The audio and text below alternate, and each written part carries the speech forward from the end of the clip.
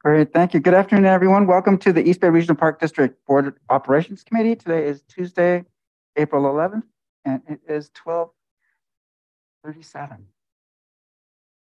So the East Bay Regional Park District intends to hold meetings through a hybrid platform of in-person and remote attendance to allow members of the public to participate via remote attendance through the Park District's virtual platform, Zoom. The Board of Directors and designated staff, with limited exceptions, participate in person at the Park District headquarters, which is here at 2950 Peralta Oaks Court, Oakland, California. And occasionally, members of the Board of Directors may attend remotely pursuant to the Brown Act as amended by AB 2449. Members of the public can listen and view the meeting in the following way via the Park District's live audio stream, which can be found at https youtu.be/PNMLOR5X-Q4. There's a bunch of stuff in there. So Park District facilities and meetings comply with the American Disabilities Act. If special accommodations are needed for you to participate, please contact the clerk of the board at 510-544-2020 as soon as possible, but preferably at least 3 working days prior to any meeting. Denise, can you tell how the public can participate today? Yes, so members of the public wishing to make a public comment may do so by joining live via Zoom, via email at boardopscommittee@ebparks.org, or via voicemail as noted on the agenda located on the Park District website. Great. And then will we hear public comments at the end or at the end of each item? Yeah. So can we go ahead and do a roll call, please? Yes, Director Corbett. Here. Director Samong. Here. Chair Rosario. Here. AGM Gorgian. Here. And staff presenters today include Renee Patterson, Ruby Tumber, and Jeff Manley. Excellent. With that, we will begin with item number 2, authorization to amend and extend the Castle Rock Arabian Special Use Agreement, Diablo Foothills Regional Park. Welcome, Renee. Thank you, Director Rosario. That's ready.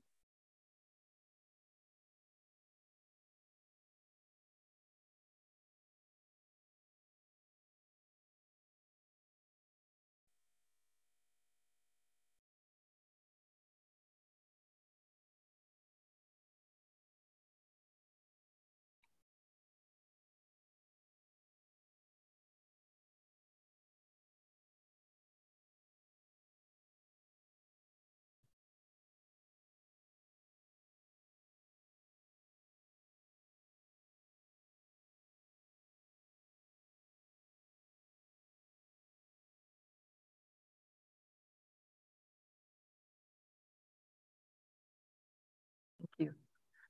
Thank you for your patience. I'm very good at this kind of thing. So,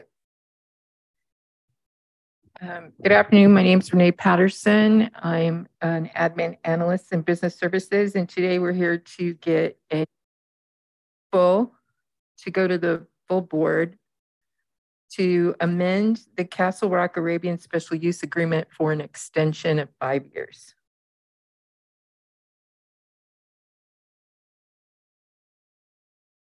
So the Castle Rock Arabian Special Use Agreement, we're going to go over the location, what is a special use, a little background of the previous agreement, the revenue, and then I'll ask for the recommendation.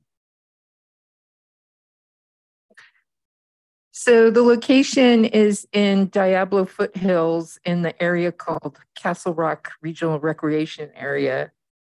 It's formerly sort of an enclosed area that we used to do with concessionaires for picnics, so similar to Little Hills. And this arena was created during that previous concessionaire use.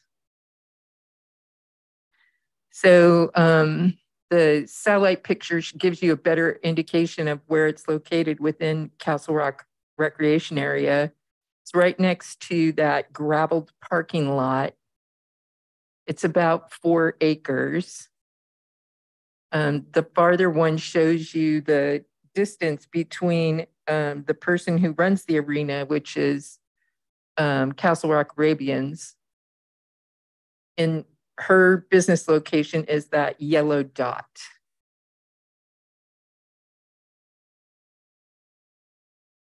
So special use agreements must meet district objectives with appropriate public benefit and priority. So when we do a special use agreement, we're looking for those attributes. It's defined as any ongoing recreational development activity, service, or land use that is provided for group and general public benefit by clubs, associations, or similar groups operating as a nonprofit entity with membership open to the public. So currently the district has 28 special use agreements, and the type ranges from archery, swimming clubs, equestrian groups, scouting, horticulture, etc. So a little bit of background on Miss DuPont. She owns Castle Rock Arabians, and she's been there since 1971. She has a lifetime involvement with horses, including dressage, Western pleasure, and competitive trail. And I've been asked in previous practices for this, what is Western pleasure? So I looked it up. It's a Western style competition at horse shows that evaluates horses on manners and suitability of the horse for a relaxed and slow but collected gait cadence, along with calm and responsive disposition. So the horse is to appear to be a pleasure to ride, smooth, moving, and very comfortable. Pardon me?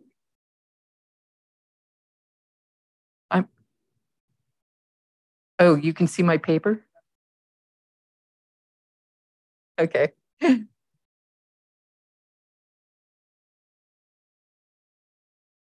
So the Castle Rocks has operated a summer program teaching riding lessons, horsemanship in children through the use of the horse arena and paddocks in Diablo Foothills Regional Park since April of 2000. As I said before, the previous concessionaire also used this arena. They were the ones that actually sort of flattened that area out. There were some paddocks and other areas for pony rides and things like that. That disappeared as of 2000. That's no longer there. So the public arena is also used by local equestrians if they sign up through Miss DuPont, which we've allowed her to sort of control that. The current 5-year special use agreement with the district expires on June 30th, 2022. So this is a close-up picture of the arena. Miss DuPont and her staff keep this arena leveled. We don't dictate their maintenance of it, but it's supposed to look like this all the time. So they may need to go in there daily when they're doing camps there every day, but I think in general they do it maybe once a week or twice a month or something like that in other times of the year. So they work with the park supervisor on any issues that might come up there. And we get $100 annually for this special use. So the staff recommendations, district staff is recommending that the Board Operations Committee approve and recommend to the full board a 5-year extension for the special use agreement with Nancy DuPont, who does business as Castle Rock Arabians, beginning May 1st, 2023 for continued seasonal use and year-round maintenance of the special use area known as the Castle Rock Arena in Diablo Foothills Regional Park with an annual use fee of $100 with no cost to the district. And I saw that today we have the unit manager, Bridget Calvi, with us. So she not only is the unit manager of that park, but she was the previous park supervisor there, and she has worked directly with Ms. DuPont. So you have any questions? Either Bridget or I, or Lisa, or Ruby, Bridget, would you are like here to answer. Bridget, would you like to say a few words? Oh, Sergio's here as well. I'll invite comments from either Bridget or Sergio. Hi, this is Bridget Calvi. I'm not sure if y'all can hear me.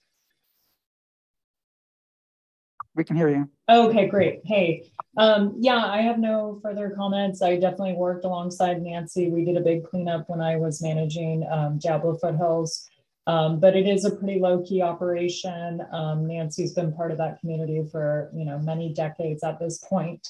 And yeah, she's very responsive if we need her to address any concerns.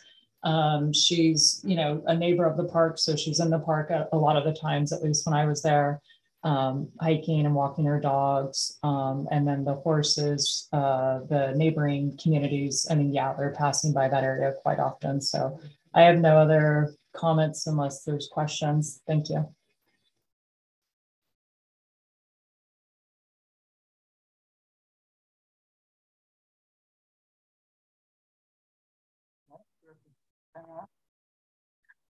It seems pretty straightforward, so I don't really have a lot of in-depth questions. I guess my only question is, do we have a lot of other agreements that are similar to this one with this type of special use fee in this range of $100?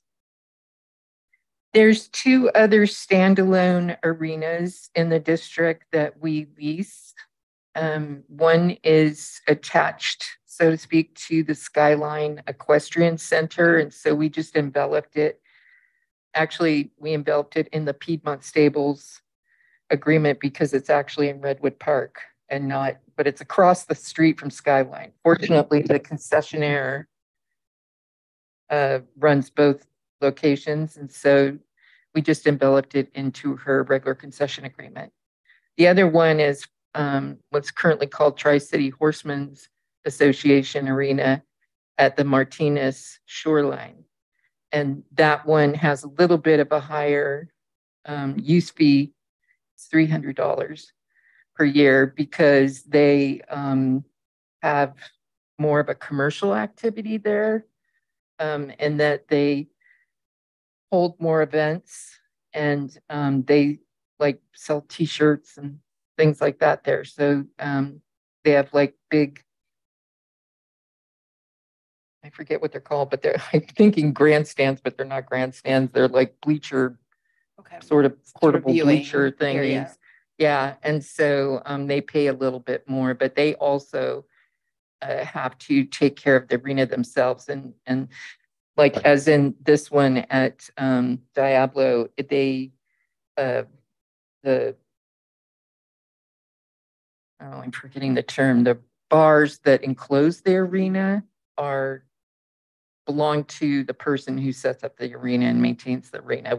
It's nothing there is ours except for the land. And when we say maintain arena, so I know we've been talking a lot about the recent storms. If there was some sort of storm damage, that would then be the responsibility of the concessionaire to fix? Yes, and replace sand, if sand washed away or something like that, they would be responsible for replacing it. Mm-hmm. It seems pretty straightforward, and it's nice to support different types of equestrian uses. I know that there's a lot of equestrian enthusiasts throughout the park district, so it's nice to know about this one and the other two. So thanks for sharing that. Mm-hmm. All right, good questions. Dr. Corbett. I've had the opportunity to take a look at this in the past and approve it, and it looks great. Can we have a little more information about the agreement? Included the small ring and 3 paddocks, I guess, are no longer being used. Mm-hmm. Can you tell us more about why? Sure. The original agreement that we had with the concessionaire who used to run a little picnic park, if you will, where they had pony rides and things like that, they were the ones that set up this paddock area that ran alongside the road. And then they had the arena. When Ms. DuPont took it over, she increased the size of the arena. And we asked her to remove the paddock area because we wanted to do some work there and create a trail and things like that, which she did. But she missed having the paddocks. And so at one point, she asked the business services manager if she could set up a little paddock area. And she did, but then we were charging her more and she didn't want to pay more. So then she removed all the paddock areas so that she could just have the arena and pay the $100 fee. All right. And any other things here that you should tell us about? Otherwise, it looks like it's going well. No, she works really well. I'm assuming, because I haven't heard anything bad from Sergio or Bridget, that she works really well with park staff. And because she is a really close by neighbor, she's always there. She's not 2 cities away or something, or, only coming there when she's using it or something like that. She's keeping an eye on it pretty much daily. And she seems to be a very popular place for people to go. I don't know. I'd rather have Sergio answer that. Hi, board of directors. Yeah, they are very active facility as far as the amount of kids and activity lessons that they have going pretty much on a daily basis. I would say they're probably one of the more active facilities where they're giving lessons on just about every single day when I drive by. And they are a very good neighbor. She has an assistant and also a couple of assistants that help her to teach lessons and to help, guide the kids when they're giving lessons and riding through the park. So it's been a positive relationship thus far in my 4 years at the park. Great. Thanks for that good news. Great. And then I'm assuming that a concessionaire, she provides her own equipment to maintain that facility? Yes. Great. And then is the arena open to the public? I know the Redwood Arena across from Skyline Ranch is open to the public when that's not used by the concessionaire. Sergio is nodding his head yes. Yes. Okay, great. Good. And are those hours posted? Yes, that's correct. Great. Thank you. That's all the questions I had. It sounds like this is a great concessionaire and it really provides a good service to the public. Anything to introduce theirs? Okay, great. So a motion is in order. Moved by Director Corbett. I'll second. Second by Director San Juan. Roll call vote, please.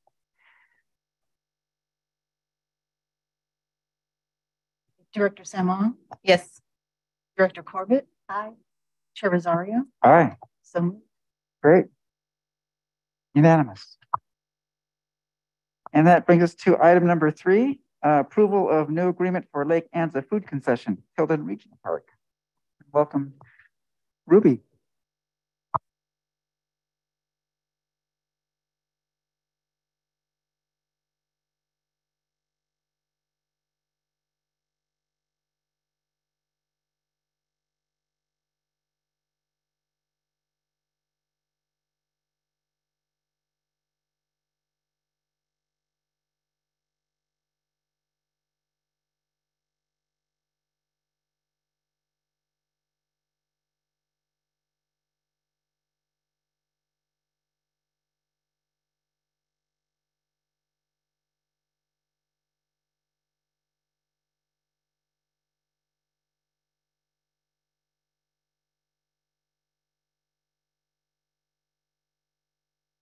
Start that again with the microphone. Hi, good afternoon, Board Operations Committee. I'm Ruby Tumber, Acting Business Services Manager.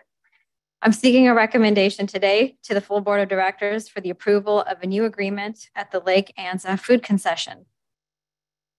For this presentation, I'll provide an overview of the location and background of this concession, as well as the RFP timeline and process for the selection, ending with our recommendation, their term, fees, and projected revenue.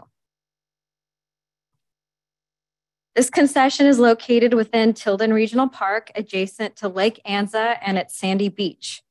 This is within or just outside of the Berkeley city limits, close to other Tilden amenities, such as the Tilden Nature Area, the merry-go-round, and the golf course. This concession is in operation when the lake is open. The Lake Anza food concession is a small food facility, historically offering snacks such as hot dogs, nachos, ice cream, chips and candy, all those lovely things you want on a summer day. As I said before, the concession is open for the swim season, and approximately 37,000 people on average pay to swim at the lake each year.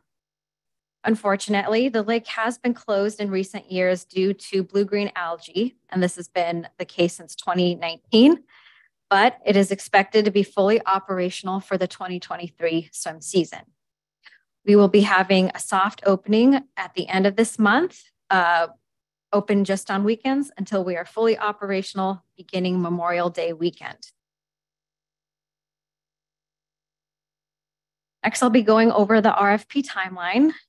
We had a little bit of hiccups along the way. We first opened this proposal on December 15th of last year, and originally slated the required site visit to occur on January 12th with the due date of proposals on January 19th. Unfortunately, during that first open period, we did not receive any RFPs. So we extended the timeline for a due date on February 2nd with a mandatory site visit previous to that on January 22nd. We had hoped to interview with bidders on the week of February 8th, and had originally slated for this to come to BOC in March. However, we are coming to you today on April 11th, with hopefully going to the full board of directors on May 2nd. And this was a nice photo that Renee had found, a watercolor from an abstract expressionist, Howard Margolis, circa 1960s.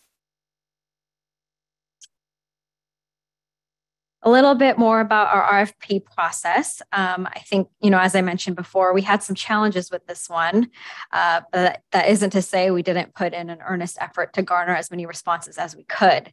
We posted this RFP on our website, in a legal ad, multiple times on social media, things like Facebook and LinkedIn. I had reached out to local business bureaus and communities to see if anyone had interest in operating the concession. Unfortunately, because we received no RFPs for the required site walk, we did not receive any qualified bidders. During this time, we, however, did receive an informal inquiry from the neighboring concessionaire who manages the merry-go-round. After seeking approval from legal, we engaged in direct negotiation with them, as other efforts to receive bids were not fruitful despite our numerous efforts.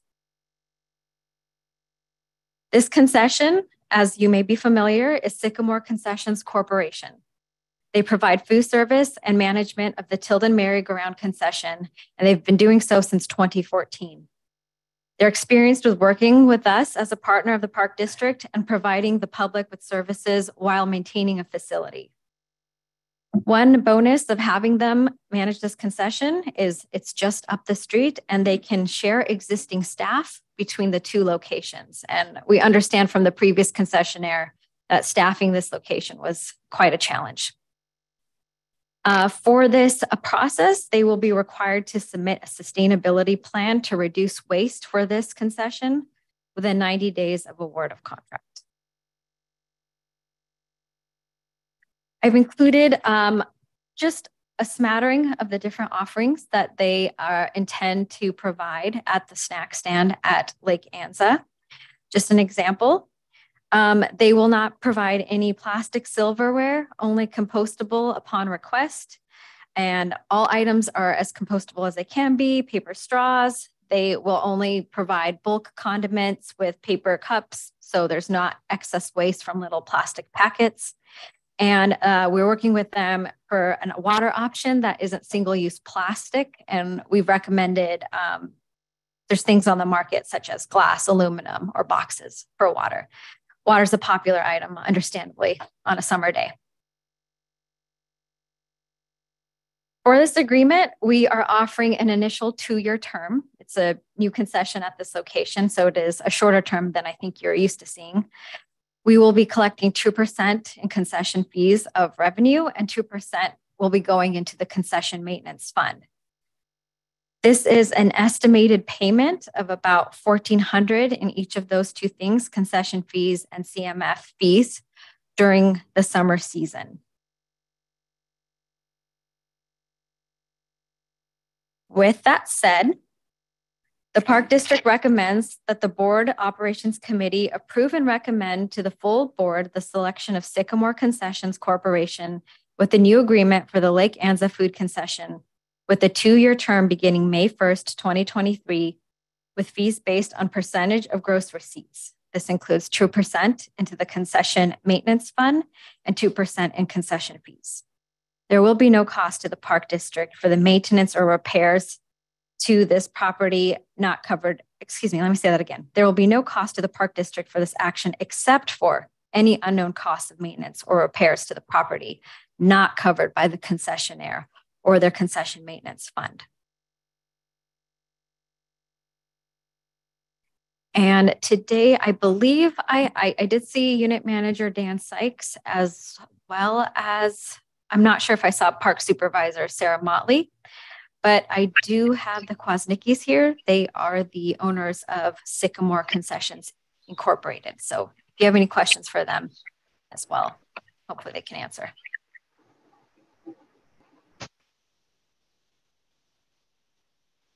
I see both Sarah and Dan. Dan, would you like to say a few words as well? I'll give an opportunity to Sarah as well. Thank you. Thank you for being here. Thank you, Chair Rosario, members of the board, committee. I'm actually, I'm very excited about this opportunity to try out this existing concessionaire in a new location. Kwasnicki's I've had the opportunity to work with them for several years in this position, and they have been very responsive and have taken good care of the merry-go-round. So I'm very interested to see how they do with this new concession opportunity just down the street. As Ruby noted, staffing has been trying to get seasonal staffing to come in and work at this location in a remote location has been a challenge for the past concessionaire. And so I'm hopeful that with being able to utilize some of their existing staff that they can share from the merry-go-round, that will help stabilize that situation. Thank you. Sarah, can you add any? Would you like to add anything? I just would echo what Dan just said, and I've been working with Doreen for the whole time I've been here, and she's been very responsive, and so I think they're going to do great out there. I think it's a real benefit to have them so close, 5-minute drive. Yeah, I think it'll be great. Thank you. Okay, questions from the board. I'll go to my left. Director Corbett. Just some comments. It looks wonderful. I can't wait to get down there and get an ice cream cone. So thank you for putting that together. And I'm looking forward to how it goes. I'm sure it looks like it's going to be very successful. Thank you for putting that all together. It looks good. Great, Director San Juan. I'd love to join you for that ice cream cone, by the way. That sounds so appealing. Thanks for kind of giving that visualization. Let's do that. Okay. Yes, I have a few comments and questions mixed in. I guess I'll start with my question. So I saw on the slide deck about providing the 3-stream waistband that Park District will provide that. I'm curious in terms of waste pickup, how does that work in a park like Tilton Park? Do we do that within operations, or does the local waste management company in the city of Berkeley do that? And it's okay if we don't have the answer right now. I'm just curious. Sarah, do you, I believe the park does the pickup. She's nodding yes. So it goes into the waste management of Tilden Park. And that's handled by a specified contract with the waste management company, whose name I do not know off the top of my head, but I know we have a specific contract. Bay Cities. Thank you. But we would go to the bins and then it gets aggregated and then Bay Cities will come and pick up, or does Bay Cities go around to each of the individual bins? Sarah, could you answer that? We pull, the individual bins and put them in the big dumpsters there, and then we pull the dumpsters out from the complex, and then they pick up on a regular schedule. Helpful. Thank you very much. And then I do think I do appreciate the comments about the previous concessionaire and some of the challenges with the remote location, and probably also having the swim season closed since summer of 2019 because of blue-green algae. And I know that blue-green algae comes up a lot in many of our other parks. And maybe this might be something that we'll discuss in the next item, and if not the next item, maybe at some point in the future, it might be helpful to review blue-green algae. I'm just curious, why do we anticipate that it's not going to be an issue this summer when it has been an issue in previous summers? Is it because of the storms and we think that there's more of a healthier flow of water? I know that there had also been some efforts in the past with some of the water resources to dredge the bottom to help with the blue-green algae situation. So, I know that wasn't the item discussed today, but that's just something that I think is of interest just because we do have a lot of parks with water. Yeah. This is Lisa Gorgon, Assistant General Manager of Operations. So yeah, thank you. I'm not sure if it's on our agenda for the look ahead. I'll check, but we can certainly come back. The Park District did invest in an oxygenation system at Lake Anza. So I think that's helped. And then certainly the weather with all of the rain. So we can certainly partner and have stewardship also part of a presentation. Oh, that's helpful. Maybe I just need a brief on the oxygenation. That might be helpful to hear, because I know that this comes up with Del Val and Lake Shadow Cliffs. Sometimes that those places have been closed because of blue-green algae as well. Yeah, we certainly can follow up just on some recent efforts at Temescal and then also at Anza to try to address the cyanobacteria. Okay, that's helpful. Thank you.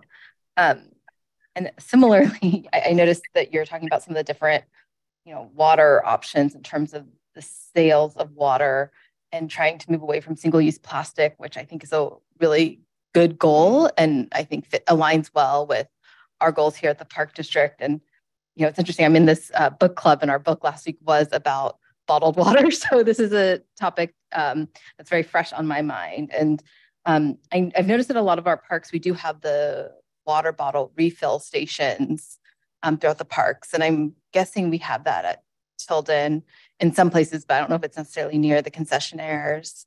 I wonder if there's some way, and this might be a bigger project and may not be ready since we're getting close to opening for this summer. But I know that we have so many enthusiasts who really love our parks. And, if there was some way to have availability for sale or as part of the Trails Challenge to earn, a reusable water bottle that could be encouraged to bring along and to use when they're, swimming at Tilden or at any one of our other parks. So it's more of a comment, but I think that might be something to consider. Yeah, certainly that is a message that we can reinforce and promote. And Renee's nodding yes, that there is a water bottle filling station in the vicinity of the snack stand. So that is an amenity that is available. Great. Thank you. And then can you describe what the soft opening is going to be like? Yes, I was wondering if Park Supervisor Sarah Motley could speak on the soft opening. We just discussed it this morning, but she's the expert. I'm not really the expert, but I will speak on it.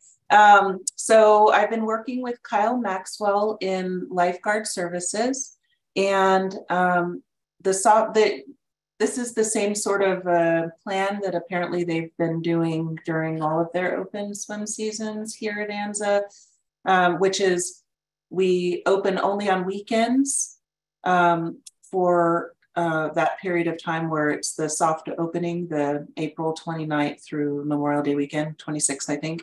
And then at that point, Memorial Day weekend, then we're open every day of the week. I'm sorry, Dan, did you have something to add? I was going to say just what you said. The soft opening really is, it's really just a limited opening. It's how we open up the swim season traditionally, with weekends only and then going to weekday operations during this summer focus. And then originally, I'm assuming, because Blue Lagoon algae wasn't the only obstacle to opening from last year. It was the beach and the culvert that was eroding the beach. Has that been resolved? Some good points, Director Rosario. Yes, we had several issues that we were addressing at Lake Anza within the last year. We are compounding, the closures that we had to deal with during COVID. We also had some severe storm weather, which we continue to have during the winter, which caused a plugging of a culvert that runs right underneath the beach, which caused some overflow that was ended up causing erosion on the beach. We really needed to address that and address it appropriately through the through our environmental permitting to make sure that when we're working in the with a culvert in a waterway in a lake, we wanted to make sure we were doing all that clearing operation appropriately. And so those permits were obtained during 2022, and that work was addressed. So we are going to be able to open the beach again. There was some other damage that occurred with that overflow, including a fence that was damaged that has been that we've been able to repair. And we have been bringing in sand. So Sarah and her crew have been busy spreading sand on the beach. All those pieces were happening right on the beach. And then in addition to that, we're going to be able to introduce our brand new ADA accessible pathway, which goes down from the paved parking lot down into the facility, which has just been very recently completed. I was out there yesterday and the lawn looks terrific, and I'm sure the public will really enjoy it. Excellent, thank you. And then I think this sounds like a great collaboration. Having that same concessionaire run two places nearby. I think it also speaks well, or makes it easier anyway, for the fact that the concessionaire is familiar with our bookkeeping practices and our and so that's another plus. Okay, well done. Any other questions? Good. Okay. Let's see. I forgot to ask for the last one. Were there any public comments? There are no public comments on this item. Great, thank you. Okay, a motion is in order. Make the motion to approve. Excellent. We have a motion. Second. And we have a second, Dr. Corbett. Denise, can you do a roll call vote, please? Sure. Chair Sanwong? Yes. Chair Corbett? Aye. I'm sorry. Excuse me. Director Sanwong? Yes. Director Okay. Corbett? Aye. Chair Rosario? Aye. So moved. Unanimous. Thank you. Well done. Thank you.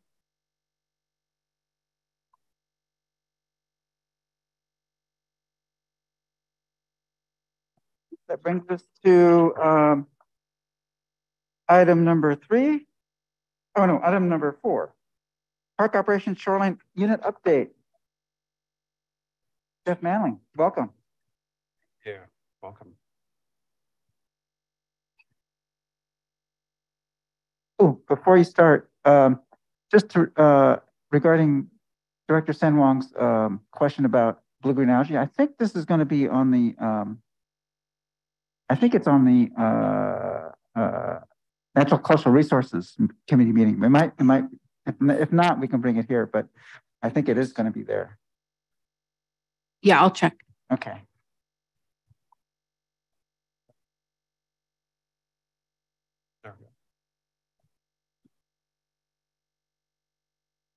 All right, test. Hey, good afternoon, Board of Directors. Jeff Manley, Shoreline Unit Manager. And today I'd like to showcase the Shoreline Unit highlights, accomplishments, and challenges. Pictured here, as you can see, is Labor Day 2022. We had the perfect storm of triple-digit weather. A lot of the swim areas were closed. And of course, Crown Beach and a lot of the shoreline areas were open, including Encinal, Albany, and Keller Beach. With the drought, overcrowding, and as I mentioned, many closures, it was good to note we had calls come all the way from Redding, California, wondering if Crown Beach was open. So you knew it was a dire need to get out there and enjoy the swimming areas where they could go. And then I also wanted to note, just hot off the press, is just Easter, just to give you a recap on that. We had record numbers of attendance at Miller Knox and Crown Beach. And just to note, Miller Knox, all the parking areas closed at approximately 10 a.m. on Easter. And then they actually had to close Dornan Drive through the tunnel with coordination with Richmond because the traffic was backing up so bad into the town of Point Richmond. So you could see with all this rain, definitely we were really sought after to get those Easter egg hunts and cabin fever. So, okay. I'd like to acknowledge all the dedicated staff we have in the Shoreline Unit who work really hard to keep parks safe and protect natural resources. And as we're coming out of the pandemic mode, pictured is our first unit meeting since the pandemic. And this was at the John Muir House in 2022 of October last year. Our staff has unique challenges we face with increased attendance and upkeep of aged facilities. I wanted to give you some staffing updates. As the Shoreline Unit continues to grow with new facilities and again, increased attendance, I really want to thank the board's support for approving new staff positions and position upgrades to the unit. We have a new staff that includes McLaughlin East Shore State Park with the Brickyard Gardener, and then 2 Crown Beach Rangers 9 to 12-month upgrades in our unit FTEs now. Now we have 46 field positions in the unit. And it's really good to note as I look through the unit roster, a lot of the staff have been here for the majority of their careers. So it really goes to show that the Shoreline Unit is a sought after unit to work in. And I also want to note the Shoreline Unit is unique with a lot of boundaries extending out into the bay, into the water. We take extra measures to protect resources like eelgrass beds in the bay and native bird populations. Most staff are trained in boom deployment and are also hazardous waste operation and emergency response certified trained. We have a fleet of 2 spill response trailers. And in those trailers, we have boom, probably about 1,000 feet of boom per trailer. And just to give you some background, maybe some of you may not know this, but the funding for this spill program came from the Cosco Busan incident, which happened in 2007. That's where a large ship collided with the Bay Bridge support and it spilled over 53,000 gallons. It was a real bad incident. And that went all into the bay and the big incident command structure came as a result.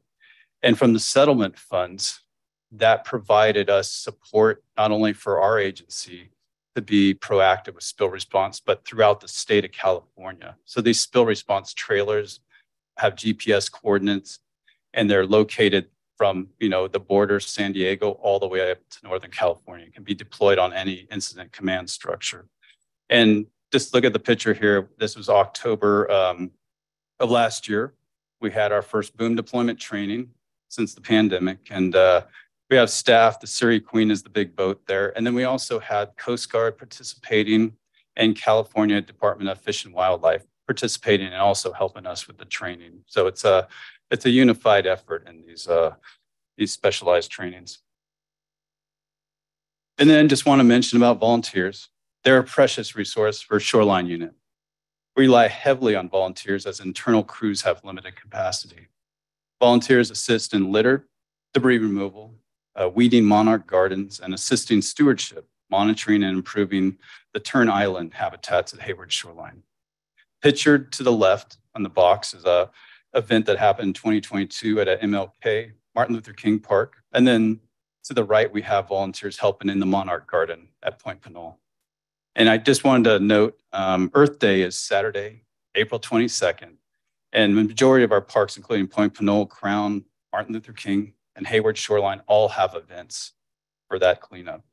And then just from last year, just to show how successful it is, Coastal Cleanup happened last September, and it hosted over 892 volunteers. We removed over 8,000 pounds of trash, and we were able to utilize 105 pounds into recycling material. So we look forward to these continued efforts to really help our shoreline and decrease the litter amount. And then I just want to showcase some of our special events, making a pandemic comeback, including the annual Sandcastle contest at Crown Beach. This was 2022.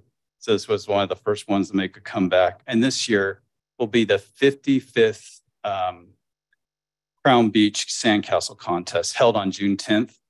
Sign up is free. It's on the Alameda website, and it's really fun. It's great for a family event. And I also want to just kind of highlight and touch on some other special events that have been happening. We host, several running races that cut through many of our parks, but one pictured on the right is the Alameda 10-miler happening in August. And the course starts near the former Alameda Naval Base, winds through McKay Avenue, through the trail, down Shoreline Drive. And it was just interesting to see some of the stats. The oldest runner was 79 years old, and the youngest runner was 12 years old.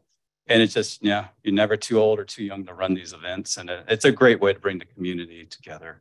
And then on the bigger picture is the Keller Beach Open Water Bay Swim that happens in September. It's a fundraiser for the Youth USA swim teams. And different open swim courses go up to 2 miles from Keller Beach. And then our lifeguard service has been collaborated with this group for the last 13 years, supporting the operation to make sure it is safe. And I also wanted to touch on joint agency efforts. We do a lot of this in the Shoreline Unit. Many of our borders go up to urban interface with challenging jurisdictions. We work and continue to support city agencies with cleanups to maintain safe trails and resource protection. And I just wanted to show you this trail. It's a great example of collaboration. This is Leet Drive that borders Martin Luther King Park at the San Leandro Creek Trail. And, just to give you an idea of the boundaries that are really unique, and I can verbally kind of say, just if you're to face the screen and look on the right side, once you go off the edge of the trail, you head into Leet Drive, and that's the city of Oakland. Then you go to the left, you go about 10 feet, it's still our jurisdiction, right to where the trail kind of banks down, and then it goes into flood control. So they're really unique jurisdictional boundaries there. But a special thanks to our land department, legal department, and our police department through working through these agreements where we operate these trails that are kind of almost as old as me, these agreements, and understanding them and then coordinating joint efforts with the city so we can clean up these trails, make them safe for the public, and also collaborate with the city. So as this is a longer term encampment here that we have to kind of manage for the long run. And I want to highlight facility upgrade projects. Many structures in the Shoreline Unit are reaching their age where extensive repairs were needed. So this is the bathhouse building. Had a new roof put on earlier in the year. And then we also had other new roofs put on at the Doug Siden Visitor Center, Gloria Seas building, the Board Sports concession, and the Martin Luther King Park office. And these re-roofing projects will help extend the lifespan of the buildings for many, many years as the elements work towards going the other direction. And then to touch on some ongoing projects, we got right now what's pictured as a Grand Street bathroom at Crown that's under replacement. And then the Park Street restroom was replaced last year. A total of 7 bathrooms have been replaced or are under construction, including 3 restrooms at Point Pinole, Kudo Staging restroom, and also the Royo Staging Area CXT at Lake Del Valle are others to mention too. And then it's anticipated in the next few years, we have 2 restrooms remaining along Shoreline Drive that need replacement. And then the Kroll's restroom near the visitor center is anticipated to be replaced with the sewer line upgrade project. And I just wanted to show, yeah, this is kind of what the upgrades are going to look like as you drive down Shoreline Drive in the future. The newer bathrooms are designed to hold up better to the elements, you know, fewer wood components, more concrete, and it'll help with, you know, the coastal environment and not being as prone to vandalism as well, which we encounter in the shoreline. Yeah, they are really looking nice. Other updates include long-term projects that have recently been completed, like the Doolittle staging and San Francisco Bay Trail Extension Project. And I have exciting news from design and construction that the fences have been pulled at this project, and now the public now has access, you know, to utilize the staging area, the boat ramp, and also the SF Bay Trail Extension. And as you can see here, the parking lot, this was just fresh off the press this morning. I took the pictures of these, and you can see the new boat ramp in the right picture there. So it replaces just an aged structure, nice concrete boat ramp, resurfaced parking area, and all the good drainages out there that'll help out. And it's a well-used facility.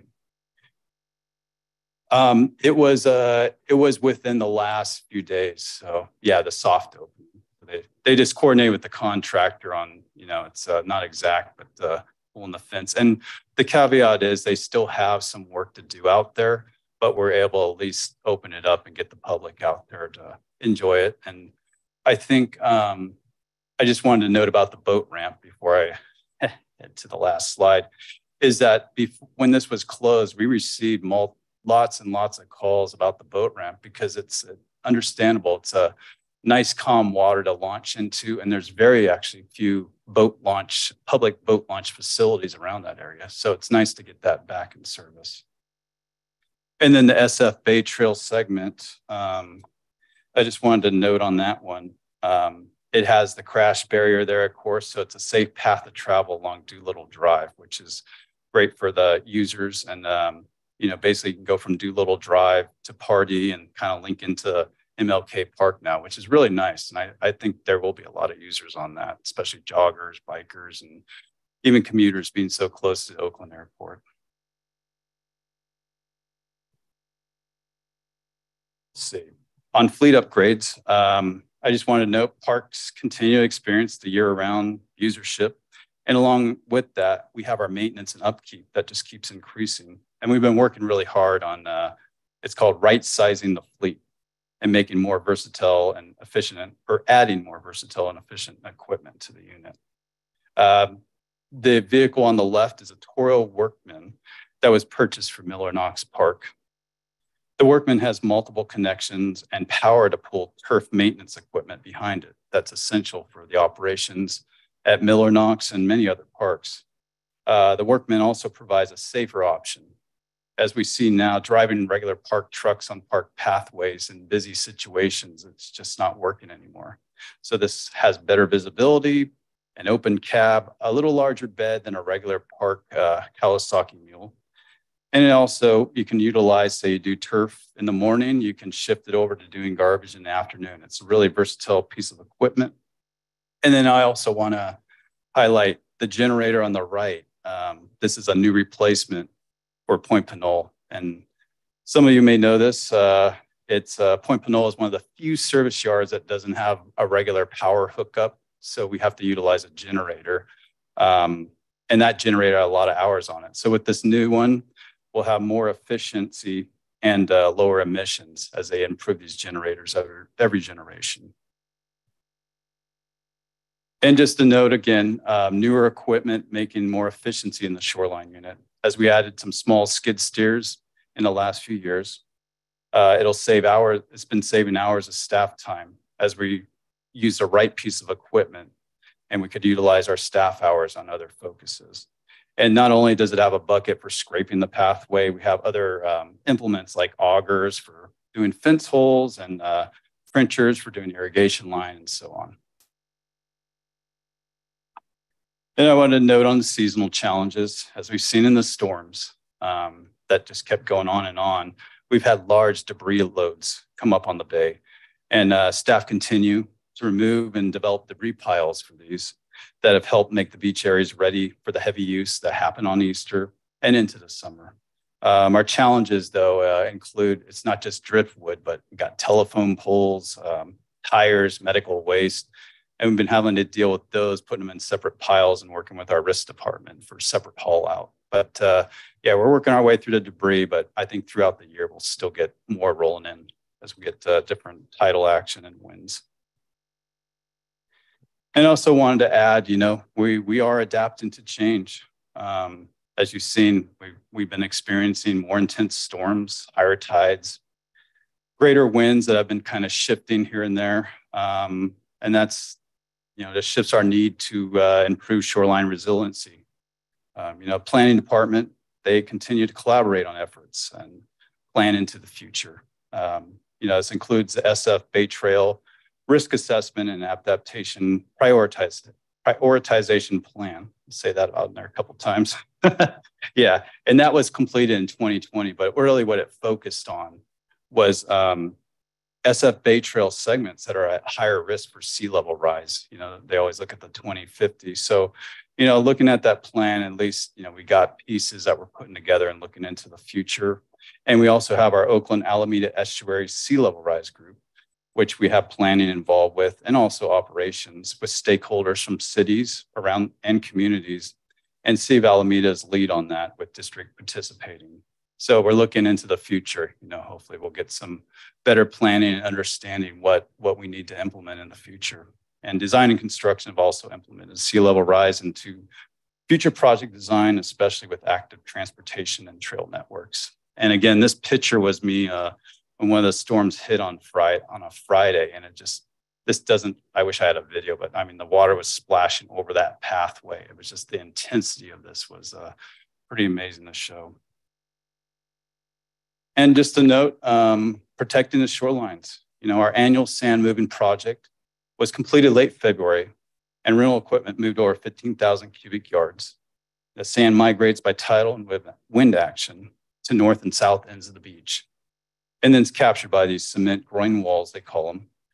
They act like catcher's mitts. And then we use the equipment to bring the sand back mid-beach and redistribute it. And really, I want to recognize a few folks. Dave Rinche, who is also known as Doc Quack.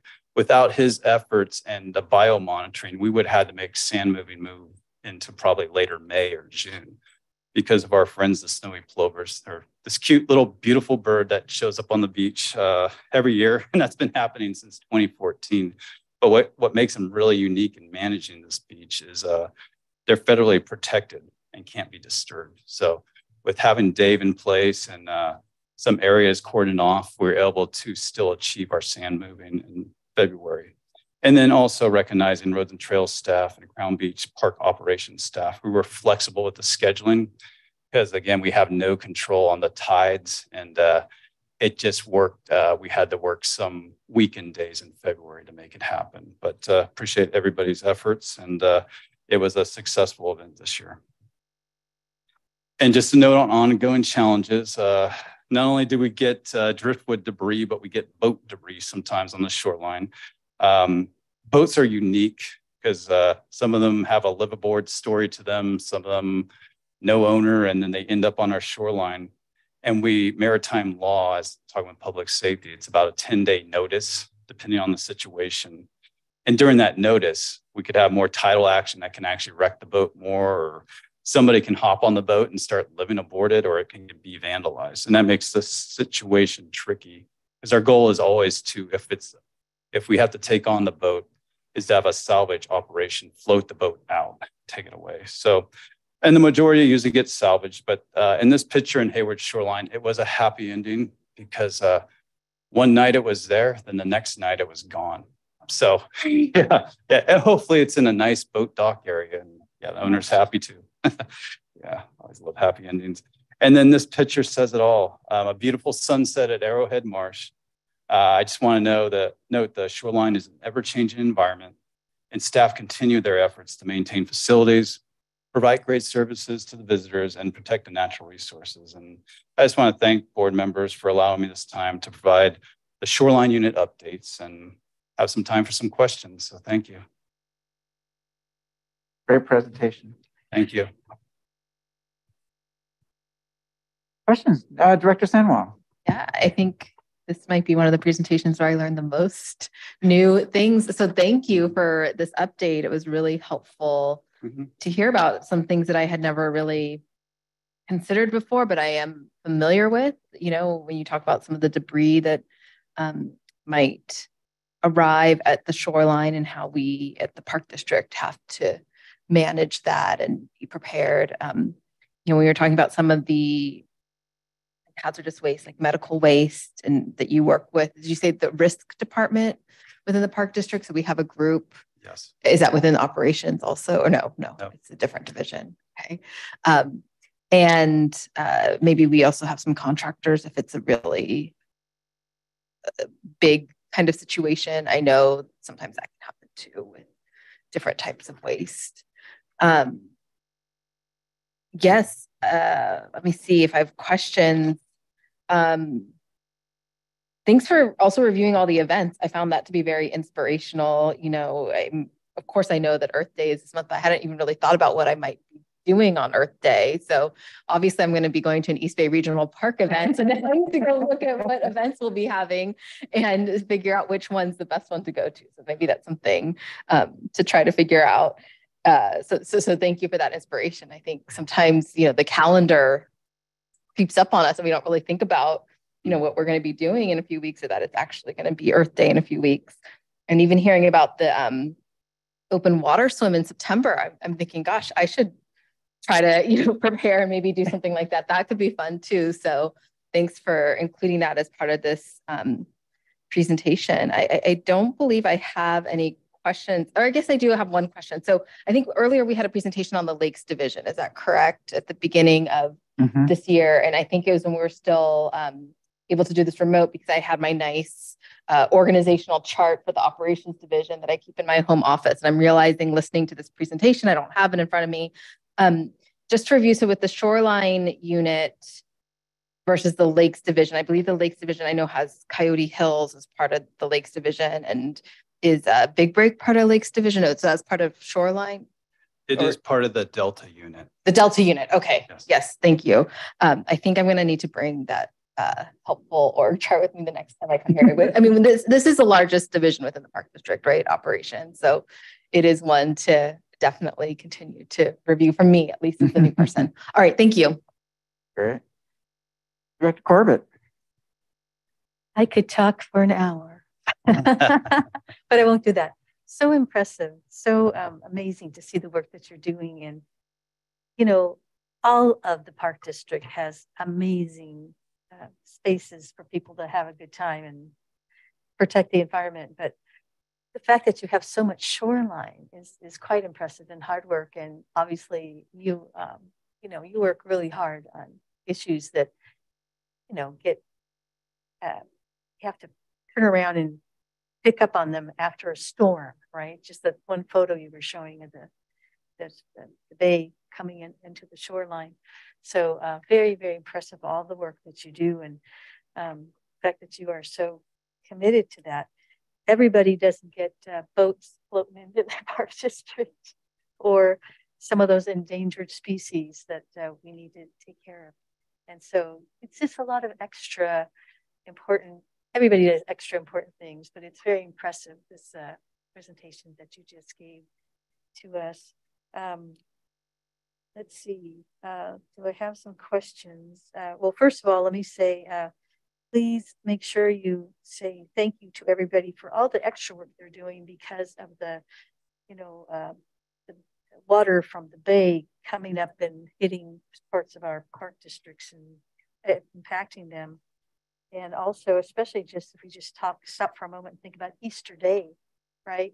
And all the people that were working so hard, and they have family things too, yet they're making sure everything looks good. So please thank them for all that great work they're doing during the times of the year.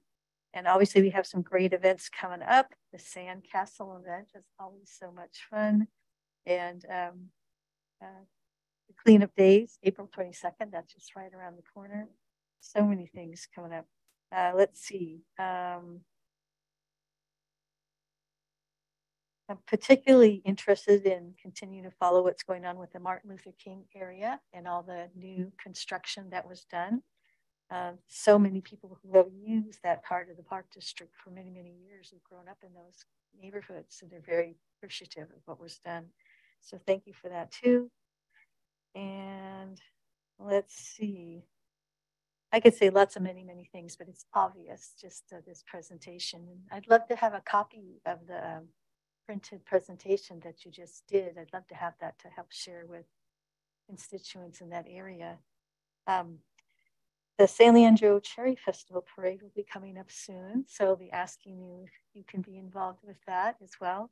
And also 4th of July will be coming up as well. And it's always nice to have folks from our park district out there showing off to people. People get so excited when they see the park district vehicles and the people marching through. So thank you. It's quite impressive. There's so many other things I could talk about, but that was quite an impressive presentation. Thank you for all your good hard work, and please tell everybody else thank you too. Yeah, thank you. And I'll get a hard copy for you. Thank you for the so presentation. much. Yeah, very impressive work you're doing. Thank you. All right. Yeah, well done. I think most of my questions got answered, but and I want to appreciate the opening of Doolittle Drive because you've seen the emails. So it really does alleviate some of the complaints from some constituents who had trouble with accessing the water.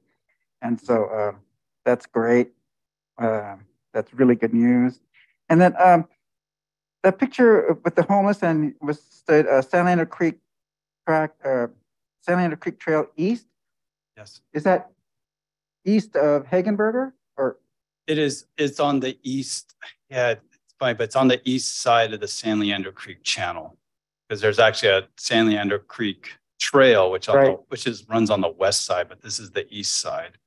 Okay. And runs towards Arrowhead Marsh. To where that was. Yes. Yeah. Right on Hagenberger there, or off of it. So when the homeless encampments encroach on our trail, we notify the city of Oakland, or we coordinate. I mean, each situation, is different. Yeah. But what we usually do is work through our public safety department, and they actively reach out to Oakland's public safety department, which and also they have unhoused outreach that works with the community right there on Lee Drive. So it's a bigger coordinated effort on the cleanups, and also City of Oakland, who, it doesn't happen on a scheduled run, but they usually go in and, work on cleanups in that area for safety. And then I'm hoping our staff is continue to stay safe in their interactions with that homeless population. So there was one other question.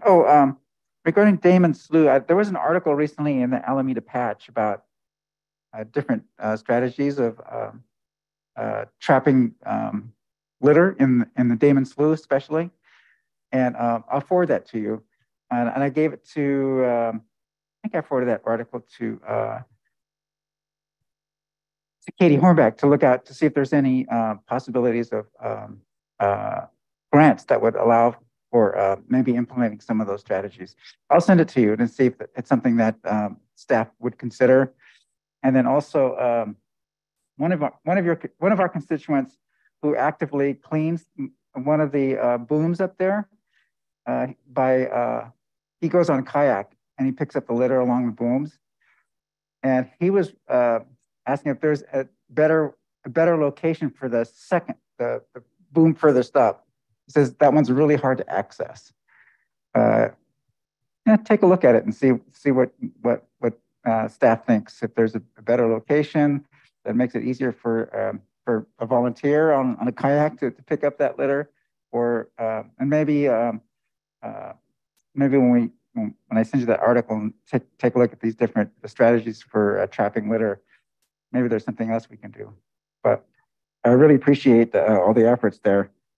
And then what's the, regarding Point Pinole, do we know that's going to be, it's planned.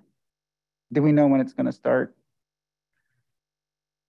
I'll have Ken and who's the AGM of Acquisition, Stewardship and Development, and Ren, Acting Chief of Design and Construction, follow up with you. I think my impression is that they're wrapping up the Coyote Hills service yard and then kind of lessons learned from that, because they're using that as the model to then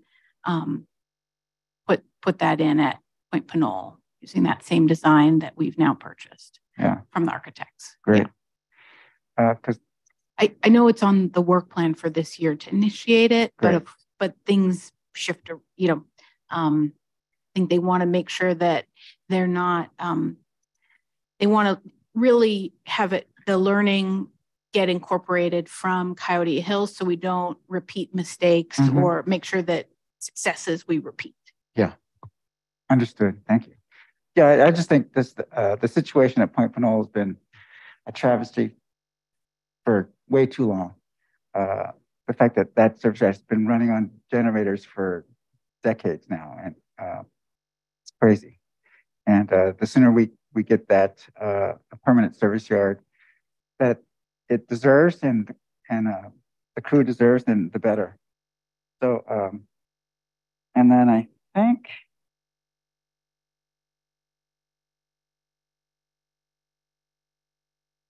that's all I have. But yes, please let everybody on your crews that the board appreciates all the work they've been doing. And also shout out to Dave Mecke. He gave a great presentation to the Alameda Liaison Committee, and we were grateful for that. He answered a lot of questions. That's great. I'll pass those thanks along. Yeah. Yeah. Excellent. Any other comments, or are there any public comments? There are no public comments on this item. Okay. Director Corbett.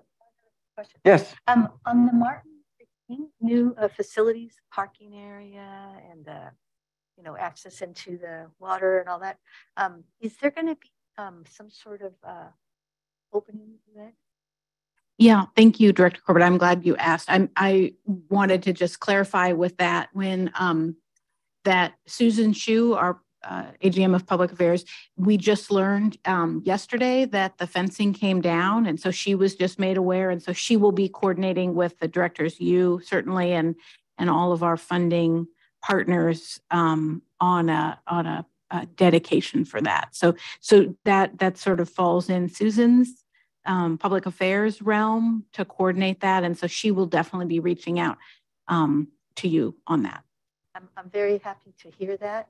I've been hearing from a lot of people, when would that opening happen? And now I'll be able to say, oh, yesterday or the day before.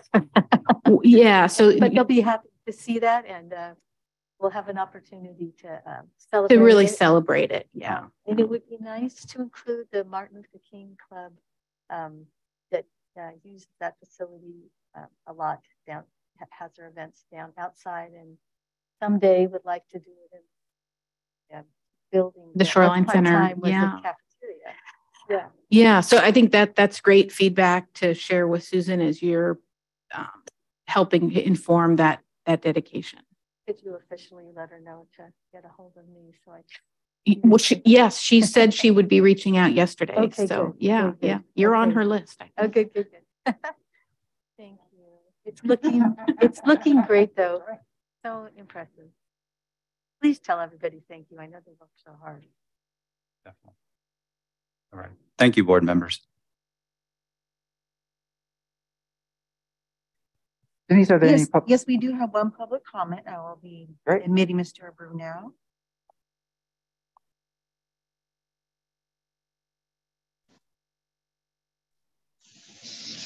Good afternoon, Mr. Abreu. Your 3 minutes starts now. Thank you. I'd just like to ask that that you, as members of the board of directors, that you really work hard to stay on top of what's happening out there with the operations of the park district and what's happening in your parks. For example, when I go to the Pleasanton Ridge Park, there's a foothill staging area. That's the main staging area there, and it shows as being open on your website. But when I go to Google Maps, it shows as the road is closed. It's closed for a couple of miles right there. So I'm kind of doubting that anybody can actually get into Pleasanton Ridge. And I sort of believe that your website is wrong, that the foothill staging area at Pleasanton Ridge Regional Park is actually not working. And, we need to get this stuff straightened out. And also over here, there's the park district is, last I checked, and this is again a responsibility of the board of directors, is operating under the emergency authority that was given to the general manager 3 months ago. And at that time, President Coffey said the board received a letter from Sprawldeaf and the Sierra Club. They were in opposition to this emergency authority. Norm LaForce opposed it since it could be open to a lot of abuse on both sides. I'm just reading from the minutes of the meeting. Jim Hansen opposed because it would give general manager broad and unlimited authorization. Robin Mitchell said that given that the board meets twice a month, doesn't appear to be any need for this amendment. And I'm kind of wondering, since it's been 3 months and the tone of today's meeting is that your staff is working through all these emergencies, cleaning up the mess and picking up the pieces and getting things ready to open up for the summer. The tone of happy optimism that we've been hearing for the last hour or two. If that's the case, it doesn't sound like you're like there's much of an emergency going on outside of Pleasanton Ridge. And my question would be, what are you doing to get past the state of emergency? And by the way, they're supposed to be. Did anything happen? Were any actions taken under the state of emergency? You should be hearing about those within the next 3 months, because under the authorization that you gave, you will hear what happened within 6 months of the action that was taken. So it'll be reported back to you. So that's we only have another 3 months to wait for that. So yeah. I really think that this board needs to get out there and see what's happening under the emergency status, see what's happening at Pleasanton Ridge, foothill staging area, and see what's happening on the website and try to get everything, sorted out so that we can get the right information out here to us people who are trying to, visit parks, and so we get the straight dope. Thank you. Thank you, Kelly. Any other comments from the board? Then I'll ask the assistant GM. Okay, wonderful. I just for the GM comments, I wanted to give another quick slide update of some of the storm damages from March, because it's exciting. Some of it is getting resolved, but pictures say 1,000 words, so really I think helps describe that. So I'm going to go ahead and share my screen.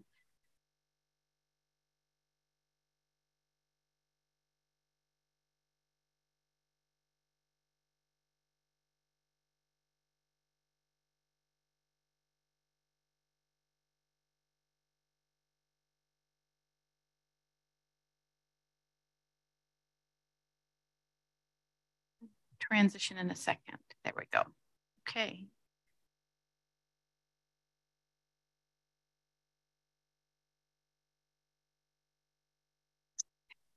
In slow motion. So, and I do have Chief of Park Operations Steve Castile is also on, and so, and then of course Jeff is still here. So we just, we continue to share updates that trees are down and trails are closed. And so that's a very dynamic process where park staff, park supervisors are reaching out to, we have a distribution list, trail closure distribution list that is then updated by our web master. So we have Nicola they're constantly, every day there's notes saying tree is down, this part of the trail is closed. We update the website. they're able to get emergency crews in to remove the trees. Then we update the website saying the trail is now open. We did just hear about one of the parks that had been identified as being closed and closed. It's Pleasanton Ridge is now open, so that has been updated. So it's open on the website because it shows on the website it's open because it is now open. So sometimes where folks are calling in from the field, they have to get webmaster has to update it. So there's sometimes it's not like second by second being updated, but we really try our best to have timely information for the community who are utilizing these so they can make good choices about where they're going to go. At Crown Beach, you can see this is sort of after the waves retreat. This is an example of where, just like a claw came in and took away that sand. This is, again, at Crown Beach. This is one of the trees that fell. There was, I think, a previous photo of in the visitor center where that tree kind of got split in half. Here's another example. And then Brooks Island, the Brooks Island dock, you can see it's coming away. This is part of the shoreline unit. So I think Jeff provided this. We were out at Del Val on a nice sunny day, but this is sort of what it looked like back in March when the water was very high. And then at Redwood Canyon Golf Course. So this is the first tee on the left and just reading the notes on the right. The third tee, you can see this silt gets brought up and it's nothing can grow. It has to get scraped off. It has to be placed and then really removed. So it's quite a big effort. And then again, this is looking towards the structure you can see in white. That's the bridge, the archway bridge to the wedding venue there. And then on the right-hand side, you can see the 18th fairway that just looks like a lake. And then this is just another example that we're seeing throughout the district where I had never heard this term, entrenchment, but we're really seeing the earth, a lot of earth movement. So, and those are, I think that's the end. I'm going to stop sharing my screen, and did want to mention we have Steve Castillo, and we also have Steve Harker from. Wait, did he go away? Where is he?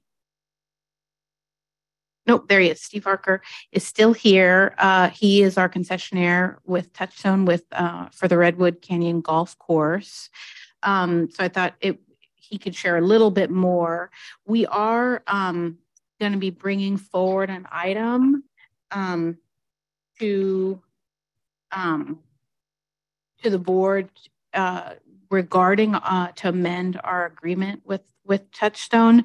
The goal is we really want to assist the concessionaire with repairs that are required to reopen. They haven't been able to reopen yet because of all the storm damage. And so that's something that we'll be bringing forward. It's a little bit out of sequence. We did speak with the general manager about skipping, bringing it here and just bringing it straight to the full board, just given the assessments that have been going on and coordinating with the FEMA, meeting with FEMA and trying to understand what's covered and not covered and kind of doing those assessments. So you will see something come at the next board meeting, but I just wanted to flag that. It's probably out of the damage that we've seen. We have the Del Val docks. We have this. We have or the Del Val Marina. We have Redwood Canyon Golf Course. We have the Myers Garden. Those are some of the high, and then of course the Doncaster dock that just went down over the spillway. So those are sort of the big ticket items that we're seeing. So I just wanted to share that this morning, and then I will if it's okay, I'll ask if Steve Castile or Steve Harker would want to add anything. I see maybe Steve Harker, since we're talking about Redwood Canyon, would you want to introduce yourself and say a few words? Yeah, thank you, Lisa. Steve Harker, I'm the Chief Executive Officer of Touchstone Golf, and we're the operator for not only Redwood Canyon Golf Course, but also Tilden Park Golf Course, which fared a lot better throughout the storms. Golf is a sport that's played in all kinds of conditions, and I'm sure we would have had golfers out there if it wasn't for the fact that the silt that Lisa described washed over the golf course and has to be removed. Unfortunately, we can't grow grass in that material. And since the storms continued throughout March and even into early April, we've had to start over a number of times. Right now, we're very pleased with the forecast and the outlook, and we're working hand in hand with Ruby and with Steve Castile on our plans to seed the golf course. We still have some silt to remove, then we will seed it, and then we will work to get a nice, consistent turf base for the golfers and reopen as quickly as we can.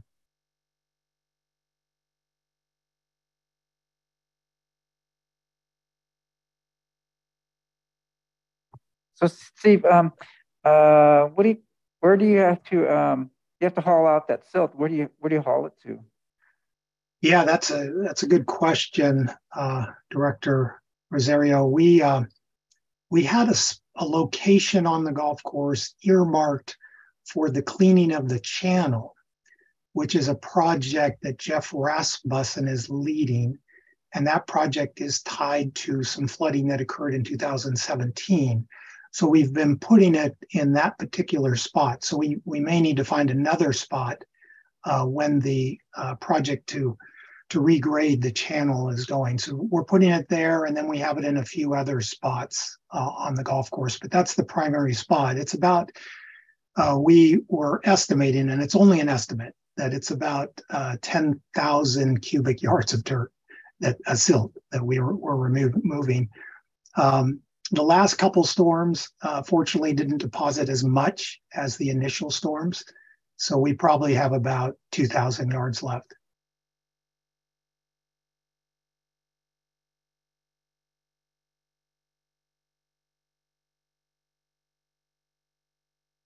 Yes. So I'm familiar with some of the, I guess I had to summarize it, the flood management strategies within the Tri-Valley area right next to Castro Valley. And I know we have at least 2 golf courses that were built in areas that were set up for, larger flood overflow in terms of major events. And the 2 golf courses specifically that I'm talking about are Las Positas Golf Course in Livermore at the end of Cottonwood Creek, and then Castlewood Golf Course, the lower golf course near the Arroyo de la Laguna. And my question is, because I've heard a little bit about all the challenges you've been facing in this most recent storm series, we'll call it. And just at a high level in terms of flood management, and it sounds like there was some issues back in 2017 when we had our previous major storm event. Is Redwood Canyon Golf Course in an area that also has been sort of designated for some storm overflow in a similar way that Las Positas Golf and Castlewood Golf, the lower course, are set up? Do we know? Okay. Yes, the property is actually owned by East Bay Mud and then leased to the East Bay Regional Park District, and then in turn leased to us. And the upper San Leandro Reservoir feeds down through a creek. There's a couple creeks that lead into San Leandro Creek, which then goes to Lake Chabot. And then from Lake Chabot, the water goes out into the ocean. So it is anticipated that there is and will be flooding at this golf course. What is unfortunate is that the process to get the repairs done from the previous flooding in 2017 have yet to be completed. And that includes securing the bridges and widening the channel and getting the cubic feet per second through the channel up to a level of over 200. But even with those, even with the completion of those projects, there still would be some level of flooding. Okay, that's helpful. Thank you so much. And I will add, it's not uncommon for golf courses to be in this situation. It's a common use of land. The challenge that we've had is the amount of silt. That's the challenge. Director Corbett. Thank you. I just wanted, you just brought that up, Steve. I just wanted to mention you've been working for a few years now to protect this part of the land, the area where the golf course is, and also the open space land. And we appreciate the fact that you are, obviously someone who works hard to protect this stuff and get it doing better. So, I know we're working hard to help you with what's going on, and we're also, I know us in this committee is interested in helping you in whatever ways we can. So, thank you for being so, you're dedicated. It's not like it's just started happening. Well, yes, Director. You're very dedicated. Thank you for your hard work. Director Corbett, thank you for those comments. Yes, we are. There is no one more committed to the success of your golf courses than we are, and we have a stake in that. But we're very passionate about the game and the recreation, and it's been growing in popularity since the pandemic, and people just love Redwood Canyon Golf Course and are passionate about it and can't wait for it to be reopened. And we appreciate the East Bay Regional Park District's support in that endeavor. Yeah, and we appreciate working with you too. So thank you very much for all you're doing. Thank you. Yes, well, we're grateful that you're willing to stick it out. Yeah, it's a tough one, and there's no doubt it's challenging. But the park is not without challenges as well. We understand that these storms really put us all in a difficult position, and together we're working through it. Steve. And Steve, would you like? Yeah, just along those lines, Steve Harker and James and Sam from Redwood Canyon Golf Course out of Touchstone Golf. They've been fantastic partners to work with. They, have undertaken 2 significant major floods within the last 6 years that they've been there.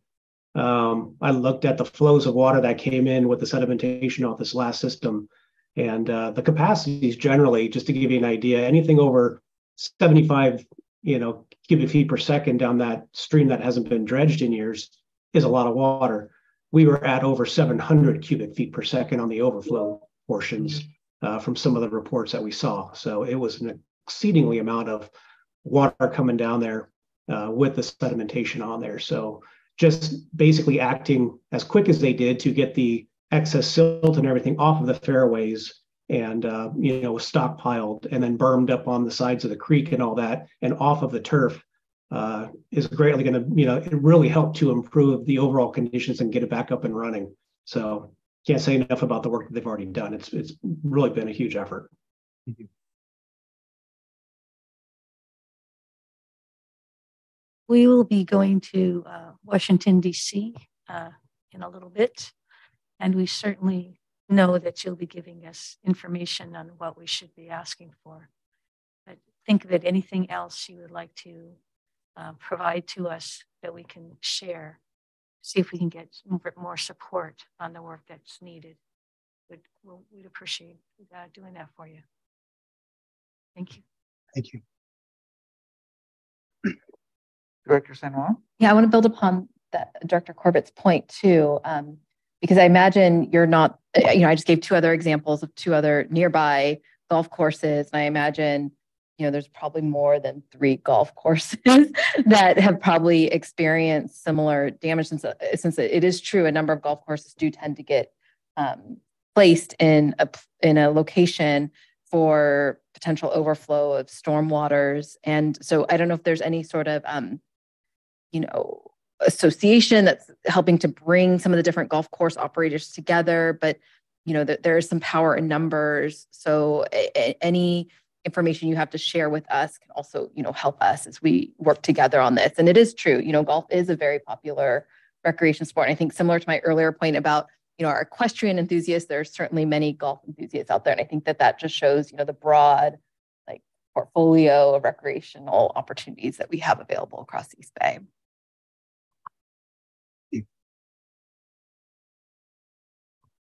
Yeah, we can help coordinate with Steve and Ruby to provide information. So thank you. And one other follow-up from earlier, you had inquired about the cyanobacteria, sort of an update. And so I did, Ken Wysocki did say there will be a presentation that's scheduled for natural cultural resources on the lake management and how to address that. And there was a presentation last year. AirDem pulled that up from in April from the Natural Cultural Resource. So I think it's an annual presentation that they do. So we can certainly send that to you, and then we can sort of confirm that date of when the next presentation will be. Thank you so much. Thank you, Director Corbett. I have one more thing. Since we were talking about going to Washington, D.C., we want to make sure that we have the information to share on the shoreline and the issues we are dealing with, and we need help on too. So we have plenty of issues we need to talk about while we're back there. So if you can get that information to us in a way we can present it, that would be great. Okay. Yes, thank you. And then I know I've asked this for the update on the or the status of the analysis of the roads and trails. Yeah, was roads and trails and asphalt and paving yes. study. Yeah, so I think that report has been given to the general manager, so she has that. Look forward to seeing that. Okay, great. Any other questions or comments? Yes, Director Senwell. I know I mentioned this at the previous board meeting, but I just want to also take a moment to thank you for the coordination of the Del Val site visit. I thought that was such an important day. It was, my first site visit as a member of the board. I had attended some previous ones as a member of the Park Advisory Committee, but I thought it was a really informative day. And I know I personally learned a lot, and I think it was good for us to all be out there. And we did have a great day in terms of weather. It was beautiful. And I will pass that along to Tiffany and Andrea and all of the park, everybody. It was a very well coordinated, and it was a beautiful day. Thank you. Great. Saying any other comments? No, we're good. With that, I think we are adjourned.